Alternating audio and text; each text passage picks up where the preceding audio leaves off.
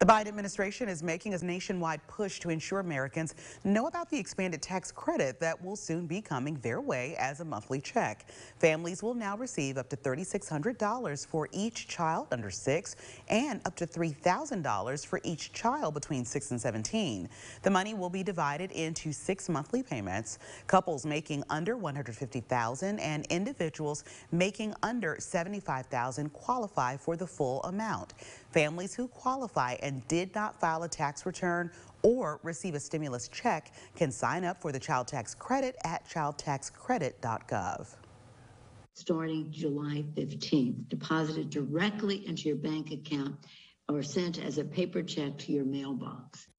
Democrats want to extend the child tax credit through the infrastructure package. Republicans broadly support the idea but want it to be tied to a work requirement.